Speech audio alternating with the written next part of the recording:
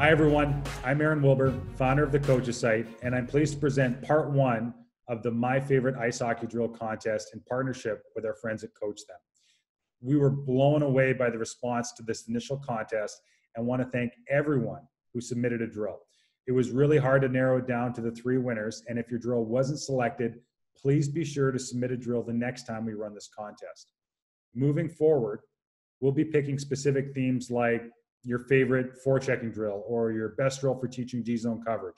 So we believe this series is a great resource for our community of TCS coaches to access throughout the coming season. Also, CoachThem is going to be making all the drills submitted available within their marketplace. So if you're not already a CoachThem member, be sure to sign up so you're able to get a hold of all those drills in addition to their overall library, which features hundreds of drills for every aspect of the game, including drills captured at our annual Team Snap Hockey Coaches Conference, which features drills submitted by NHL coaches and our list of professional presenters. So thanks to Mike and Steven at CoachThem for making those drills available. Now to introduce the winners. Following this message, each coach will present their drill and provide some context as to where it came from and how they use it or implement it within their team. Also, each of them is going to receive an annual CoachThem and Coaches Site subscription valued at over $180. First up is Dan Church, head coach of the female program at York University.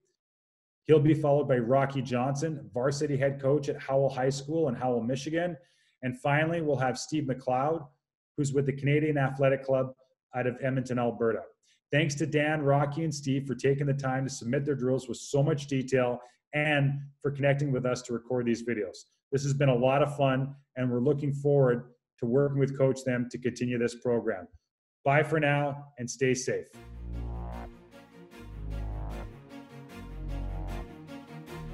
Hi everybody, my name is Dan Church. I'm head coach at York University of the women's ice hockey team. I've been there for 15 years now and looking forward to sharing my drill with you here today. So this is 3 versus 2 over speed sort out. I first saw this drill as a 2-on-2 drill at a national team camp with the women's national team. And like most good coaches, R&D is really important. So it's not research and development, it's rob and do. And Melody Davidson was the coach who I saw do this with the national team. So it's a great drill to work on a lot of different aspects of your offensive and defensive team play. And I typically like to put this into kind of the middle part of my practice as we're building up from smaller skills all the way up to more 5-on-5. So it's a good, you can vary the numbers. You can do 2-on-2, you can do 3v2, and you can even do 4v2. So it's very adaptable in different aspects of the drill.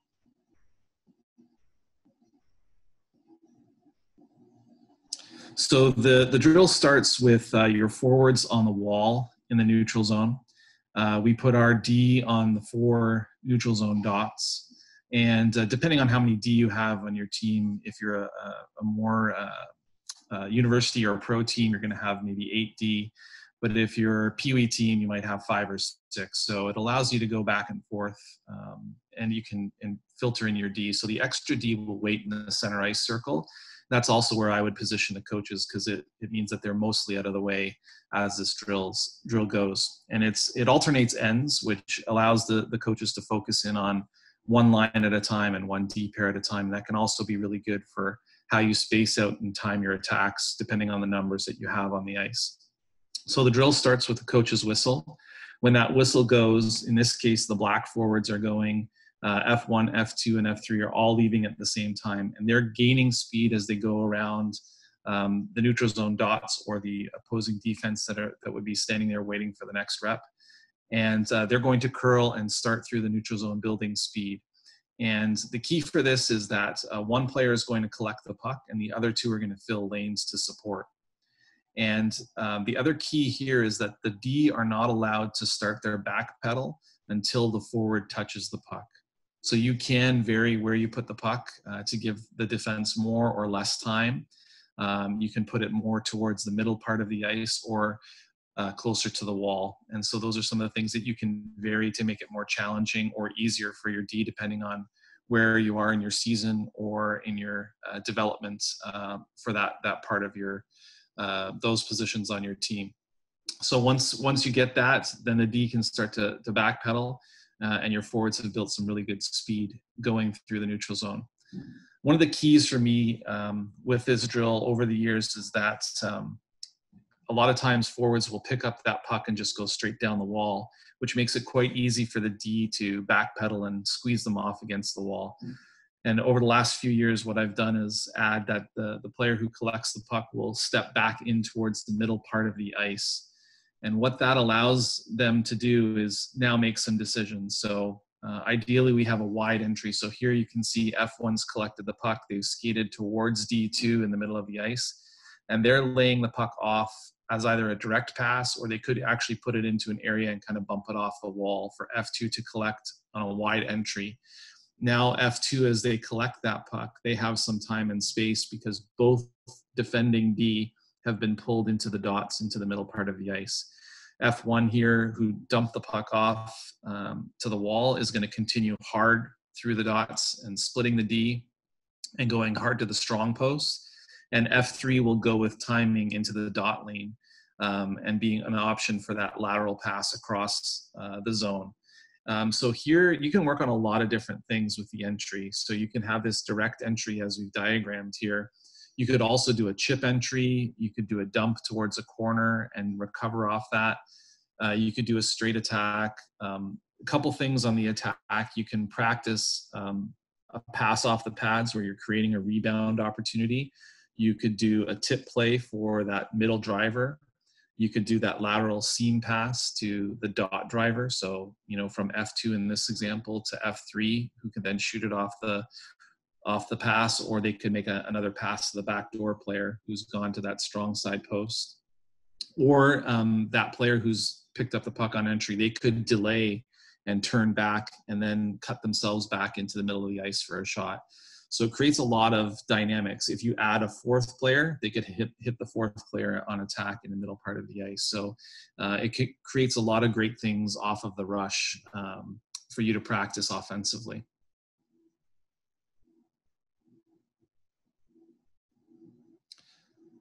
So the next part of the drill is the sorting out offensively versus defensively. So here you can see it's diagrammed. It's really a race for the puck. So if the shot goes in the net and there's a goal, or the goalie keeps, the coach will spot a second puck into that low zone so you can have a second aspect of compete. If the initial shot went off the goalie and there was a rebound to the corner, it now creates a recovery situation. So offensively, if the puck was in, where we're circling right now, if the puck is in that corner, then the player on that side of the ice is going to go and collect the puck, and the other two attackers will fill in spaces to support that recovery. If the puck went on the other side, the weak side of the ice, then that's your dot driver would go and collect that, and then they can recover, and again, their fellow attackers can move to support. If the defense collect the puck, it creates this competition for breakout. So one of the things I've added over the years is I wanted my D to play this as much game-like as possible. So in a game, there's going to be no whistle just because there's a rebound where you would end the drill. In a game, the D would now have to find a way to break out to their teammates. So in this case, we add a coach that can come down to the top of the circles or anywhere in the zone and just be a passive option. So they can put their stick down, they can find some space. So D1 and D2 can use each other to break out. And the one thing that we've put in is that they have to get to the top of the circles before they can make a direct pass or a little chip play. And that forces them now into this kind of forecheck versus breakout competition. It really puts an emphasis on the D to finish plays and start plays by using their feet and skating. And then they pass to the coach. And once that pass is completed to the coach, or if offensively they keep playing and there's a second goal or a freeze, now the coach blows the whistle and that starts the drill going back the other way. So all in all, I think what I like about this drill is that it engages a lot of different elements that helps prepare your team to be better offensively in all phases. So it starts with building speed through the neutral zone, sorting out who's going to be in what attacking lanes, and then this competition element of attack versus defense and what happens in the next stages. And so it's a really engaging drill and competitive drill. It goes quite fast, and when your team gets good at it, you'll really see it start to play out in game situations quite quickly.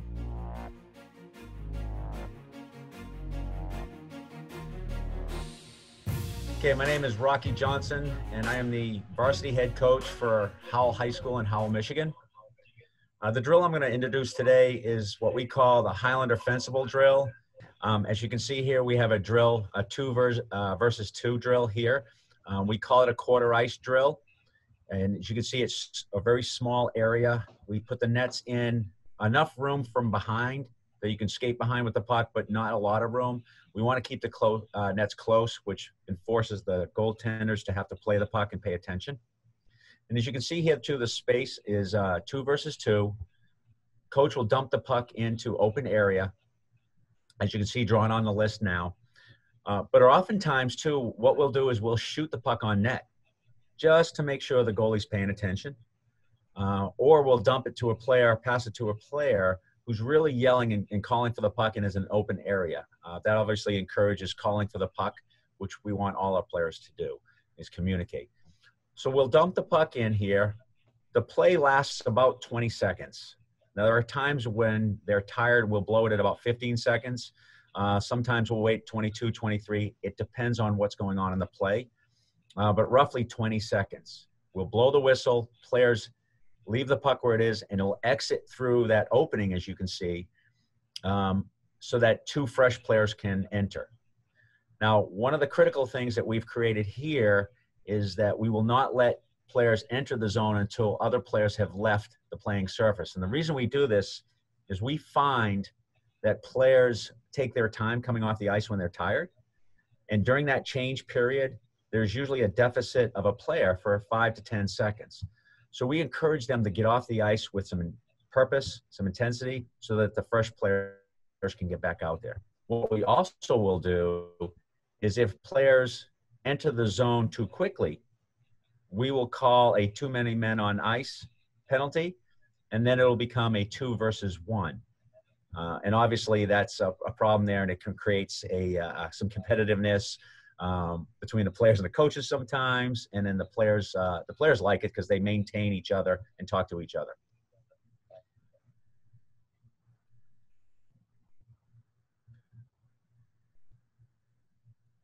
So what you'll see here now is as they're playing, again, the space within here is very small, very limited time. That's the key, reducing time and space, which creates quicker thinking, a lot of talking. We encourage players to move the puck to each other directly or indirectly off the wall.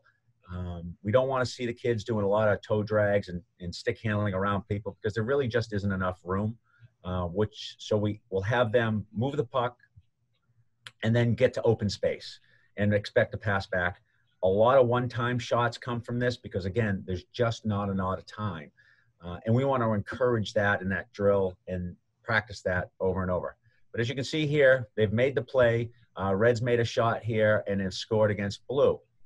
What we'll call that is sudden death.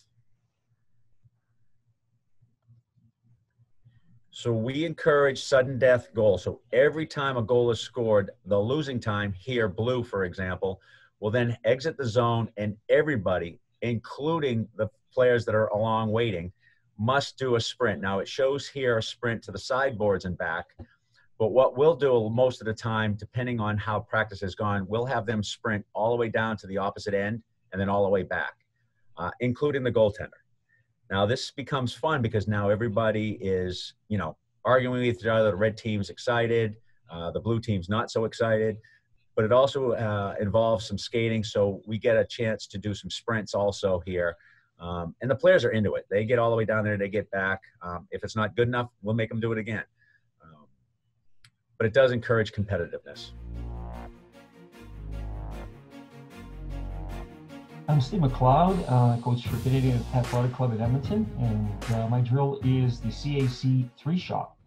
All right, this is the CAC 3-shot, fantastic drill that I'm not exactly sure where I found it, but I think I've seen somebody running it. And then the actual running of the drill, I enhanced it by putting the coach to create an opportunity for the defenseman to actually make a decision on his breakout pass, and as well the forwards making a decision on which route they have to take and communicate with the other forward on which passes it going to, and it's really game-like. I use it quite a lot through the year, especially for working on breakouts in that particular practice. And I use it in conjunction with other similar drills. I really like to utilize D to forward breakout and get shots on that, and make game-like, have net presence for the D-man to make shots on the net. And yeah, the kids really like it. They ask for a lot, and then, it's a good drill, and they say, let's have another rep, let's have another rep. So it has a lot of components to it. It looks busy, but when you break it down, it actually is quite simple. So in terms of the details, we're going to go to, yeah. Okay, so in terms of the details, part one is the lineup. So to start the drill, forward one would be in the middle representing the center option, breakout option. And the secondary forward two would be your wall or breakout option. And on the whistle, the D-man would be up to the top of the circle, and then he backtracks and pivots backwards, shoulder checking the read pressure. There is none in this situation, but he still should always be doing that. Accesses the puck, takes the wheel with eyes up, wheeling around the net, looking for his options. And at the same time, forward one is doing a low and slow center option, being available as a mid-lane breakout. F2 would be, he actually should be kind of going inside the dots and coming to the wall as the wall option. The coach at this time makes a decision on whether he wants to take away the wall option or the center breakout option. And at this point, the defenseman has to read what option is available. So in this particular situation, the coach has decided to take away the wall option, giving the defenseman the mid-lane option, in which time the center takes the puck and heads down the ice for a shot on net and stops at the net. And you can also give the forward a shot option. So make him push-pull, make him toe drag, make him shoot in stride, whatever shot you want to work on for that forward. Put an obstacle there that he has to go around. So give him an opportunity to have a shot with a purpose and stop at the net and wait. Second component of the drill, after the D-man makes the breakout pass, he's back to the top of the circle, pivots backwards, accessing the second puck.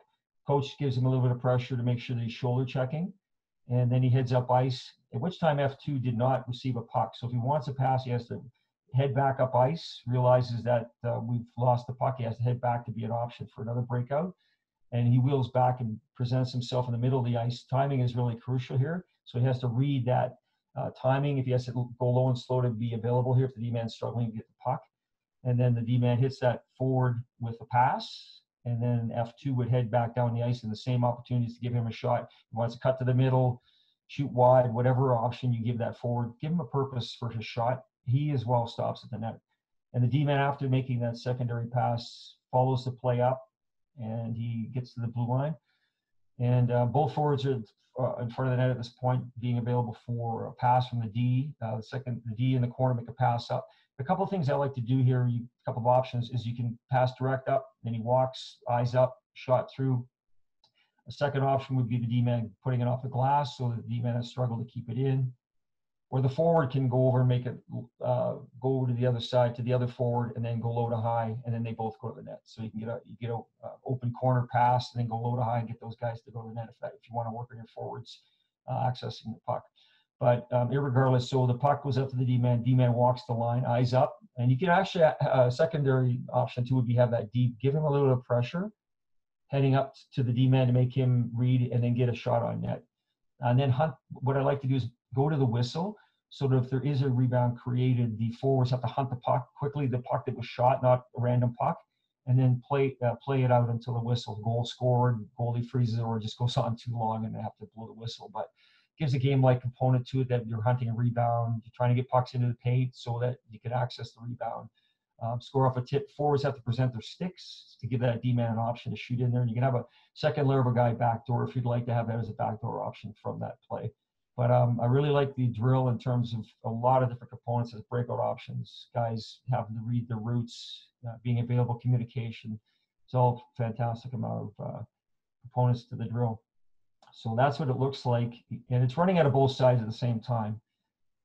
So you get a lot of activity, a lot of guys going, a lot of details in the drills, shoulder checking. And actually, the other thing I forgot to mention was on the initial breakout is the forwards should be shoulder checking when they're going back into the zone, shoulder checking to see as he's coming back, he should be shoulder checking a couple of times to see where that coach is, same as the breakout guy should be looking. And here's another option too. If you want to work on no pressure from the coach until there's no pressure, and then he'll break up. But if he does make a wall pass, we can have the coach go down and pinch on that forward. Now that as he's shoulder checking, he knows he's being pinched, and he can chip it out to the midline breakout. They can go down, and then he would become the second guy, or he can chip it by him, whatever. So you can give that to make sure that the forwards are shoulder checking, and that coach has a couple of options out of that, whatever he'd like to do.